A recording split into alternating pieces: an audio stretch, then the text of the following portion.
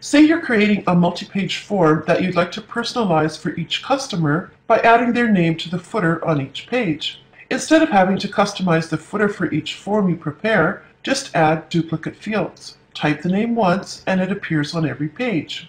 Duplicate fields are not the same as copied fields. In Acrobat, when you copy a field, you add additional instances of the field to the same page. Duplicate fields appear on multiple pages. Here's how to do it. Add and configure the field you want to duplicate, such as a text field to show the customer's name. In the Fields panel, you'll see the name of the field shown under the Page 1 heading. Position the field where you want it to show on each page. Acrobat places duplicates at the same location as the original. Right-click the field and choose Duplicate from the shortcut menu. In the Duplicate Field dialog box, leave All selected if you want the field to show on each page, or click From and type the page range, such as pages 1 to 4.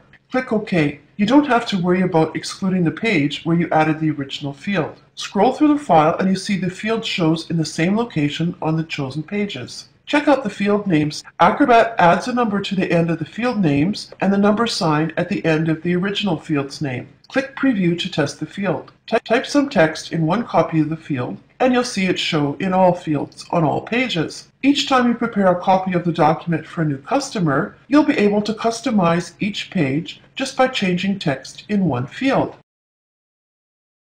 Thank you for watching this video. Don't forget to like the video.